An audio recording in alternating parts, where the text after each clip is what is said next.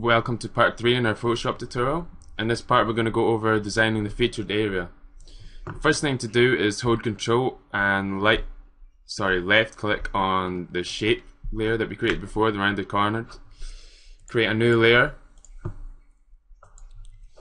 Go to Select, Modify, and Contract by 15 pixels. This reduces the area by 15 pixels.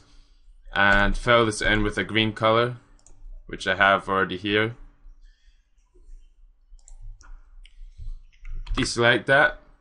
Next thing to do, delete everything which is underneath this small grey bar, so that lines up. Next thing, we want to have rounded corners on the top here. See how it's completely jagged straight corners? So to do that, open up rounded rectangle tool. Fixed size 970 pixels wide for the 15 pixels on either side. Place this in line.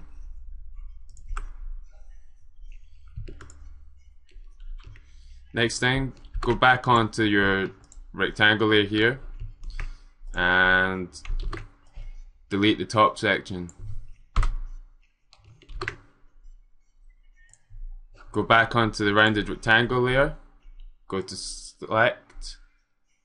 go to Layer, Rasterize Shape, then press Ctrl and E to merge the layers. Now we have one single layer.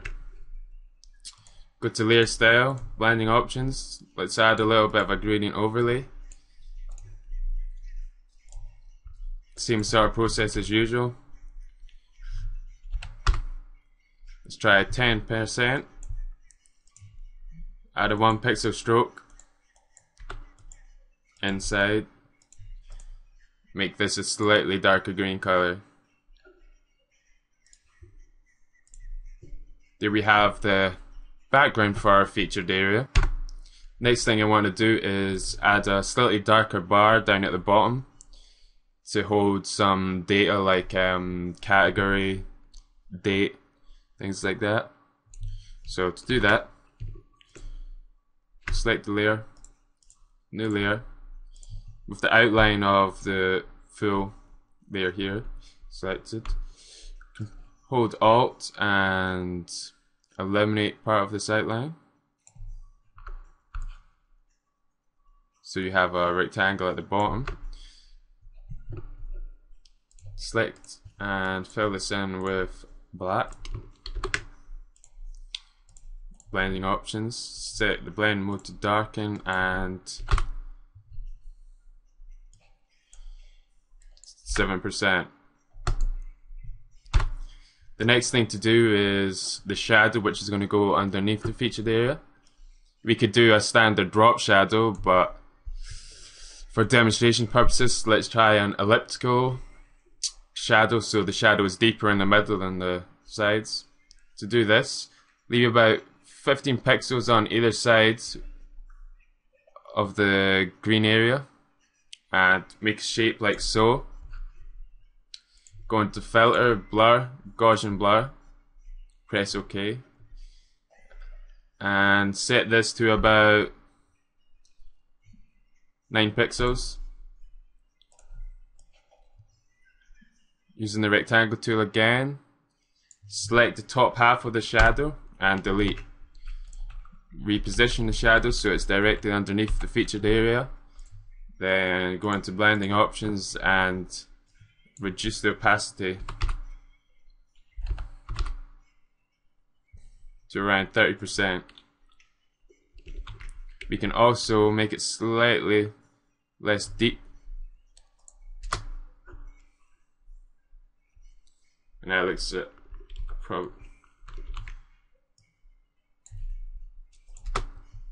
that looks about right.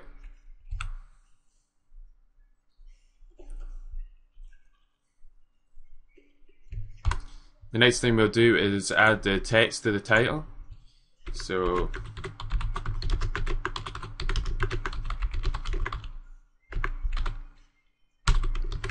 let's set the font to Museo Sans. make it bigger,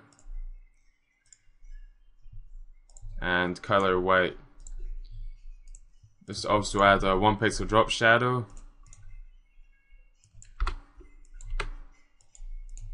Blend mode normal, and make it a dark green.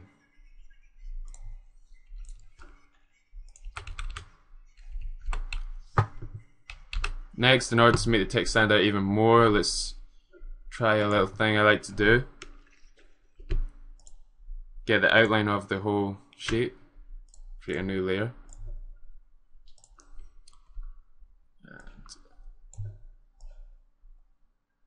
Select an area strip which is going to act as a background for the title. Select about the half the width.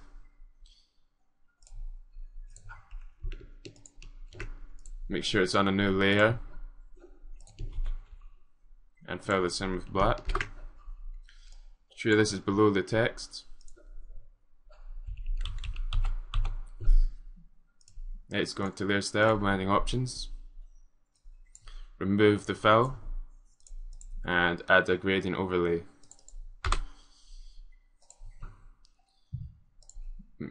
Make both color anchors black, but make the second opacity 0.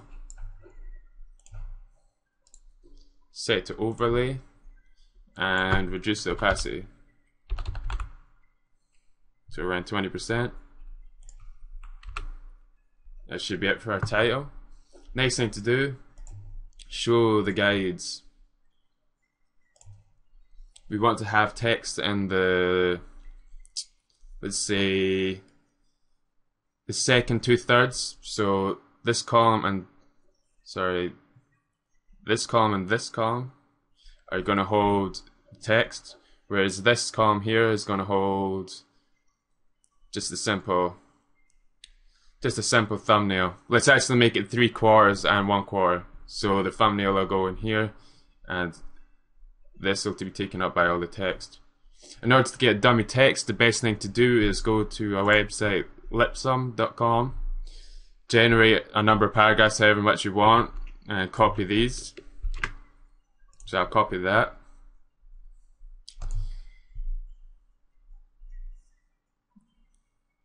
Using the grid, create a new text layer.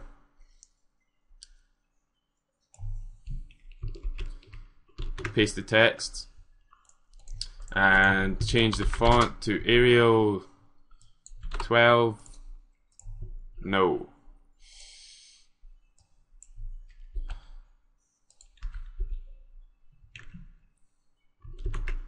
Also change the color to a light green so it didn't quite stand out as much.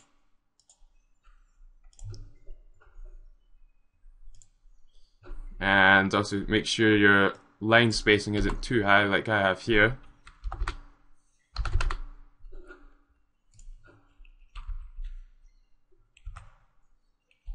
That should fit in nicely. Next thing to do is the thumbnail layer, which is going to be here. First thing to do, rectangle outline.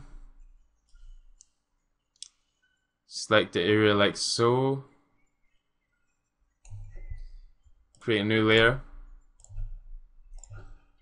And fill this in with white.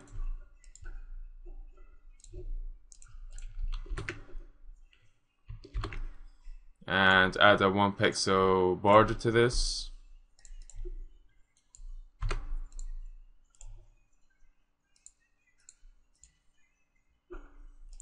This is going to be the background for our thumbnail image.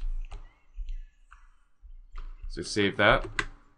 Now we're going to have to get an image for this thumbnail here. For this example, I'll just use something from the Windows sample pictures. Sample this koala bear. So select the whole image, close that, copy, paste the image, and resize that. Hold shift in order to keep the image proportional.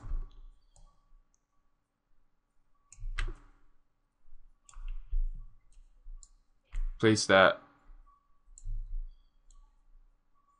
over the white background. Now go on to the white background, get the outline, Going to select, modify, contract by 3 pixels this time, and make sure you're on the layer with the koala bear. Go into select, inverse, and delete. Now we have a 3 pixel border effect. Next thing we're going to have to do is add in some details here along with some icons. So for this I'm going to start with category. So I've already got this loaded here, a category icon. Copy that, paste. I don't want this color here though, so the way to make it black and white, or just white in this case, is go into color overlay and set it to white. Pretty simple. Do the same for comments.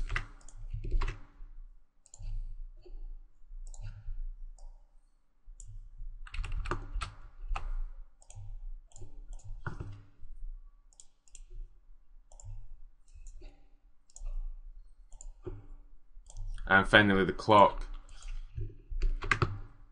You may notice the clock is slightly bigger.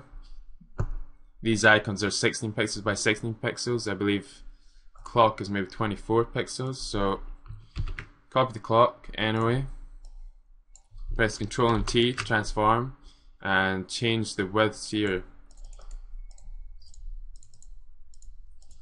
So set this to 16 pixels, set 16 pixels. So it's the same height and width as the other images. Go to blending options and again white overlay. There we have our icons. Next for the simple text.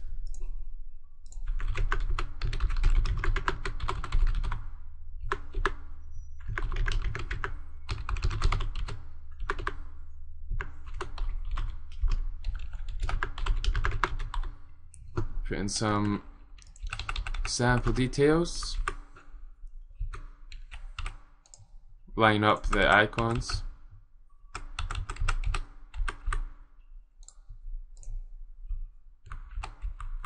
Again, don't worry too much about the spacing.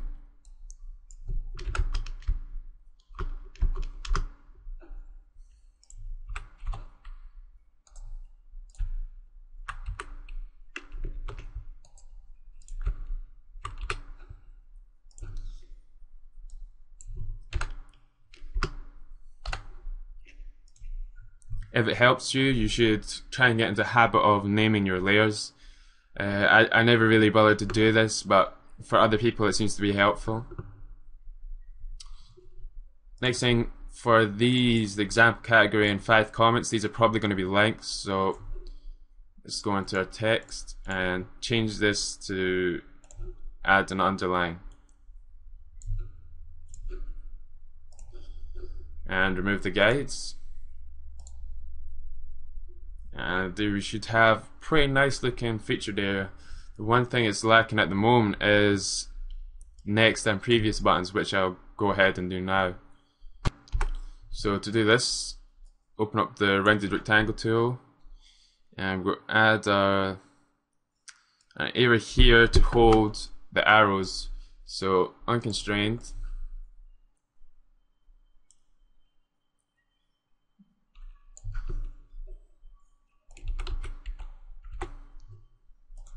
Rasterize this shape.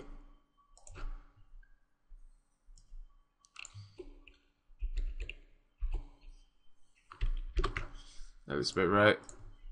Go into blending options. First thing to do, add a drop shadow to the top. Reduce the size and the distance slightly. And lower the opacity.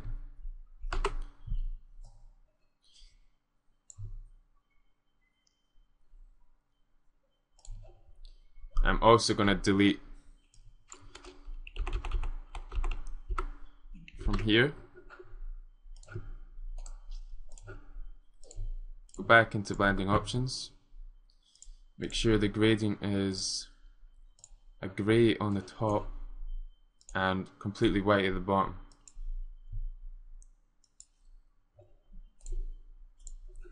and add a 1 pixel stroke. You can leave it as outside this time. Next thing is to remove the shadow underneath the button. See how it doesn't quite link up here? So if we find our shadow layer here, shape 4 on mine, select this area and delete. Next thing we're going to do is add the previous and next arrows to this button. So custom shape tool, select the arrow, take your pick, hold shift when you're creating these, make them proportional size, make sure they're on the top.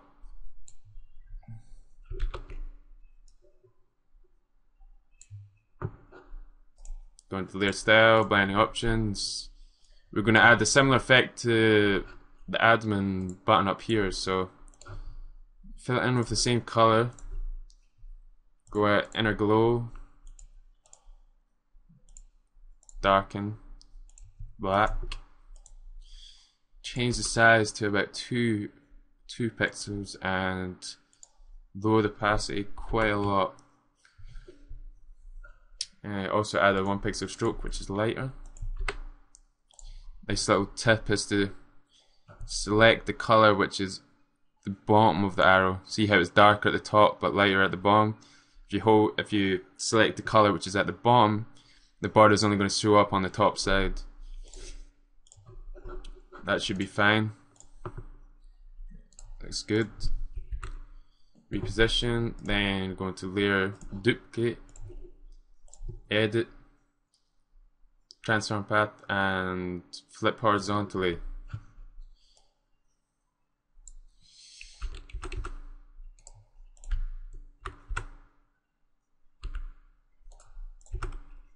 Don't worry about the spacing too much, but here we have our pretty nice featured area with previous and next buttons.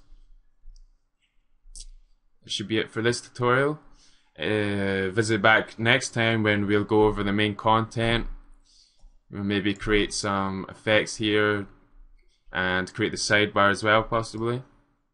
Thanks for watching. If you want further downloads or you want some written instructions, please go to the website screencasttutorials.com. Again, thanks for watching.